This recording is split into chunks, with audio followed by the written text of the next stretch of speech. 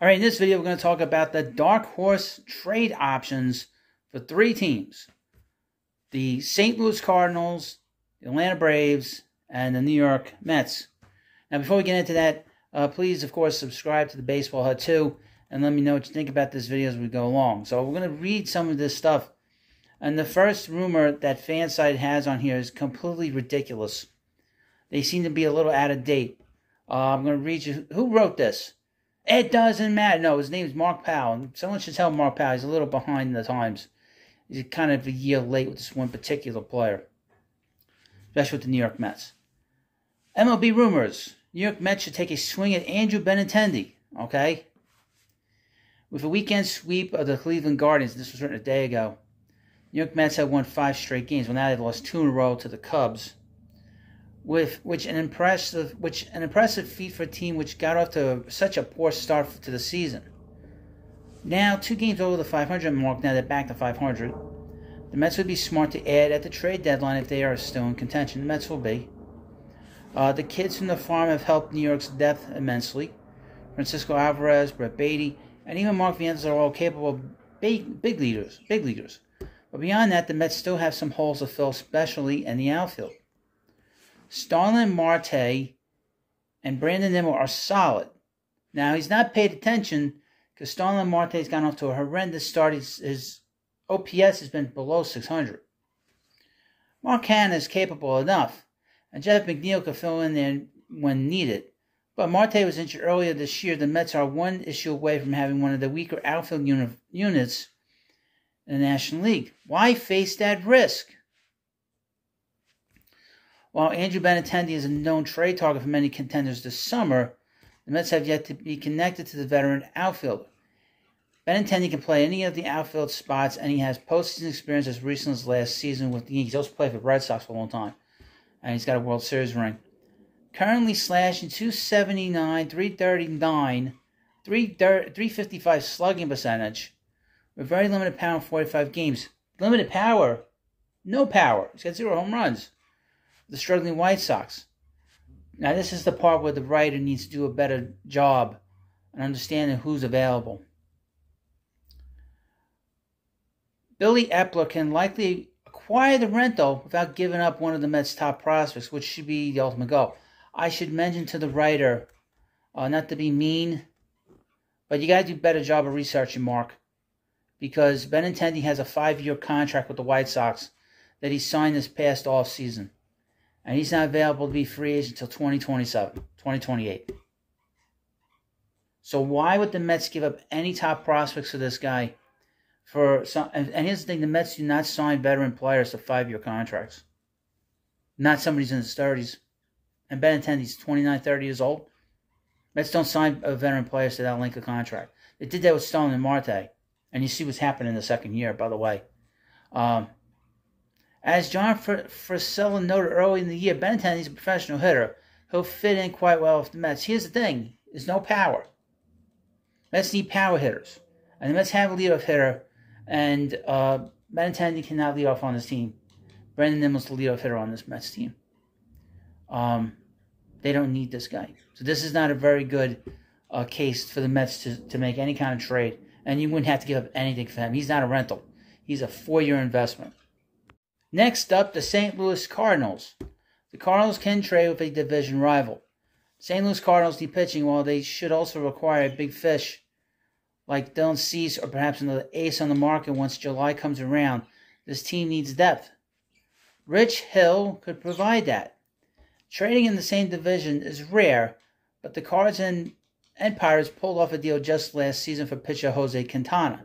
While Pittsburgh is certainly closer to contending this year than last, their window probably won't open for another season or 2. Hill, a veteran rental, was acquired for this very reason, to be sent packing at the trade deadline or a prospect or 2. Sure, Hill has done an admirable job in the Steel City, and the Bucks are a few games over 500, surprising us all. Yet, despite a 20-8 start, Pittsburgh has fallen back down to earth in a big way. Should this trend continue, the Pirates will be clear sellers come late July. Cardinals, meanwhile, has flipped the script as well. A disastrous start has some pundits warning that the Cardinals would sell assets far before the trade deadline. Now, the Cardinals got off to a horrific start. They were 10-20 and dead last. And now they're starting to go up in the standings because their pitching has calmed down a little bit, and Nolan Arenado has begun to hit. Rather, the Cards can still be in position to make a postseason run if they acquire the right pieces. Pitching is definitely their need. Is definitely their vital needed upgrade. Hill, also known as Nick Mountain, with his 3.80 ERA and 1.352 WHIP, can offer that to a veteran-laden group. He's not going to be hurt. Rich Hill pitched for the Mets back in 2019. He'll take the mound. And he throws 70 miles an hour with his curveballs. He's gonna take the mound. He's gonna make every start. That's the one thing about it. But he's a fifth starter. Hill will get moved. The Pirates, even if they are not out of it, they're a 500 team, they will move him to bring in a young player that they take over in the rotation for the Pirates. That's without a doubt. In this video, the Atlanta Braves. From Fanside, Braves trade for familiar face. Okay, who could that be? The Atlanta Braves' biggest need right now is pitching, and it's unlikely to change anytime soon. If we're discussing a dark horse addition, however, why not Joc Pederson? Well, here's the thing about Joc Pederson. He plays for the Giants. He's on the injured list, so who knows how long he's going to be out for. And he's not a pitcher. So why would this article talk about Joc Pederson going to the Giants? From the Giants to the Braves. The man with the pearls himself is in the midst of a down season by his standards. Pederson made the All-Star game last year, but wasn't dealt by the San Francisco Giants, who thought they had a chance at the postseason. This year, though, that's not the case.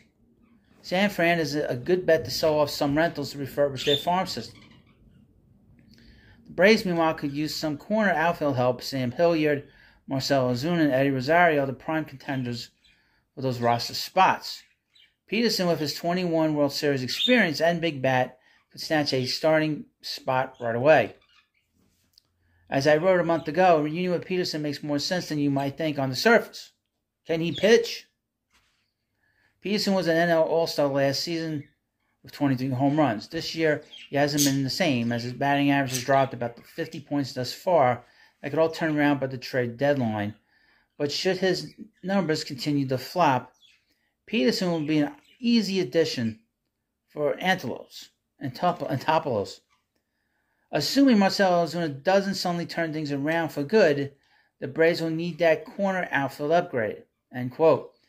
Atlanta ultimately passed on a Pederson reunion last deadline, instead acquiring smaller pieces which did not pay off. Pederson, had played familiar with what it takes to make a World Series run in this market, is an upgrade the Braves need. Now, it seems like the writer's really trying to stretch the bounds of reality with some of these players. Why would the Mets want to make a trade for a guy that's got a 5-year deal when they didn't sign him in the offseason? He's got no power.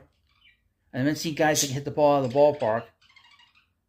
And why would the White Sox expect to get any kind of big prospects back in return? And then you have the Giants, Joc Pederson. He could have signed with the Braves in the offseason. Braves didn't bring him back. So why would they make a trade? Nobody went after Pederson. Because Pederson got a qualifying offer from the Giants. And he took it. So he knew he wasn't going to make any money from any team. And he's had a bad year. So a lot of those teams are right, and the Giants were wrong for bringing him back. And then, of course, you have Rich Hill, who's going to get moved. That might be the one guy that will be moved. He always gets moved before the All-Star, after the All-Star break and before the trade deadline. Well, you let me know what you think about this video. Please subscribe to the Baseball Hut too. Thank you. Have a good day. And